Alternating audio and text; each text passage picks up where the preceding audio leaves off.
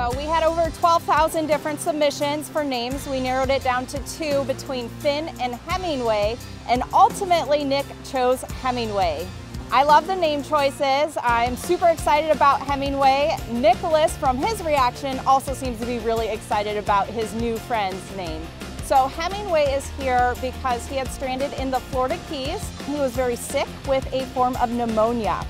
During that time, he did make a recovery. However, he did still have ongoing health concerns, mainly addressing his hearing loss. We introduced Nicholas and Hemingway a couple weeks ago, and so far we're seeing a lot of positive interactions between them. We see lots of soft touching, a lot of interest in one another, all things that we typically see with dolphins in their natural habitat. So we're super excited about how their relationship is growing.